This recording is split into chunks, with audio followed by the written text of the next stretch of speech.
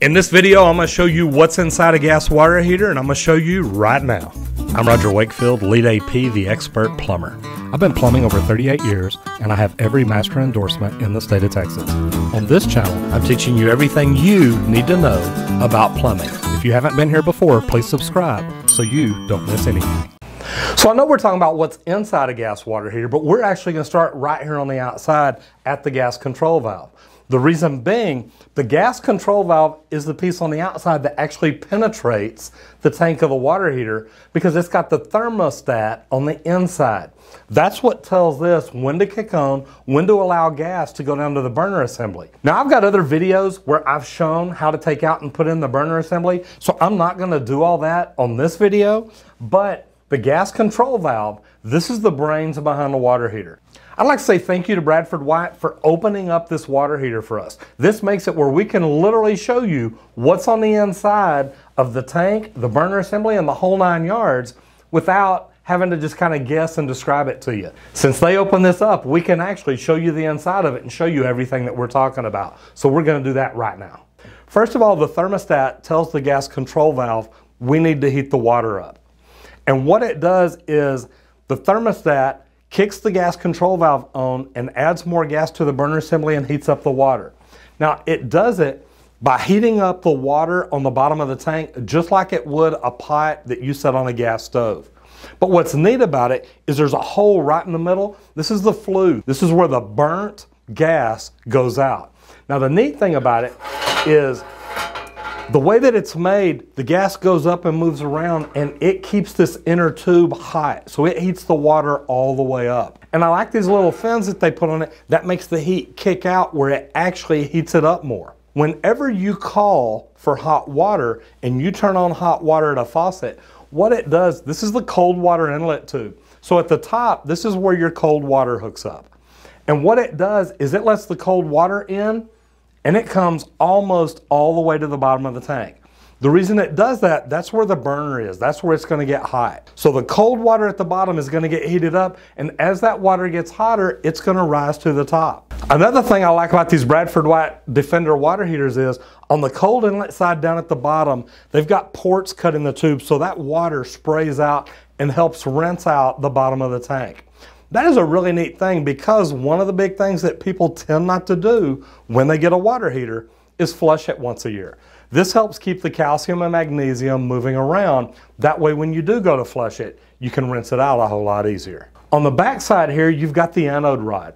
And what I like about the Bradford White water heaters is the anode rod and the hot water outlet are the same thing. Meaning where you tie on up the top to get your hot water out, that is attached to your anode rod that comes down and has 2 holes in the top. So when you get water out of a hot water heater, you're literally drawing it off the very top. It's really neat because I actually got to go up to Grand Rapids and go through Bradford White's iTech training. And what's really neat about it is your anode rod is sacrificial. It's made of magnesium or aluminum, and it's a sacrificial rod. Meaning over the course of about the first year of the life of the water heater, any little pinholes, cracks, anything at all, any breaks that may need addressing on the inside of the water heater, the sacrificial anode rod will dissolve and go plug that hole. An anode rod is a good thing to look at after 1 year on replacing on your water heater. It's actually going to help make the life of your water heater even longer. Changing out an anode rod is something a lot of people can call a plumber to do. But depending on how yours is installed, it may be something that you can do yourself. If you look right here, this is the foam insulation. Your water heater tank is actually here and your casing is on the outside. Like I said, thanks for Bradford White for cutting this open. Now you can see how thick this insulation is. The good thing about that is when this water in here is hot, it's not hot on the outside, and this helps keep it hot so that your water heater is not kicking on continuously and constantly burning gas trying to keep that water hot. Once it gets hot, insulated as well as it is, it'll stay hot for quite a while. The only other thing on the water heater really that you may ever need to change is the TMP valve. And the TMP penetrates inside too because it has a temperature and pressure sensor in it.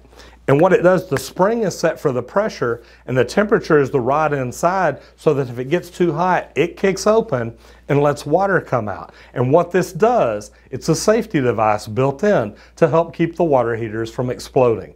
Now, we hadn't had that problem in a long time, but the reason is the way they're manufactured now, they've got a safety device built in. And as long as you hook it up properly and run it out to where it's supposed to be to, guys, these are really safe pieces of equipment. On the TMP, one good thing to do every now and then after you put in a new water heater is open it and flush the water out.